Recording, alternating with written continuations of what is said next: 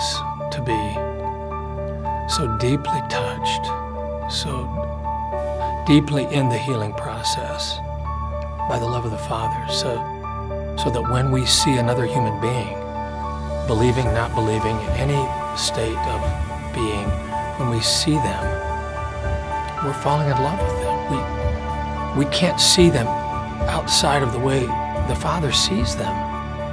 I don't think it's supposed to be just about pastors. I don't think it's supposed to be just about me because I almost took my own life and I've had this experience and so now I can share it. I think it's supposed to be every son and daughter of the living God that knows His love in such a personal way that when they're anywhere with anyone, they just can't help but exuding that love, not in tacky, cheesy ways, but in authentic ways that the other person senses when you look at them and you say, I just want to tell you that you matter today. I know we're here at the 7-Eleven counter, but I just want to tell you that you matter.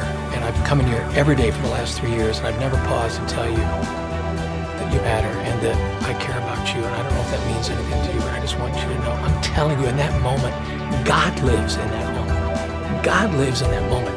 That's supposed to be the church. And instead, sometimes it's relegated to, well, you've got that gift. I think it's not supposed to be a gift. It's a gift to all of us. There come those folk that love. Oh, you're one of those people that loves.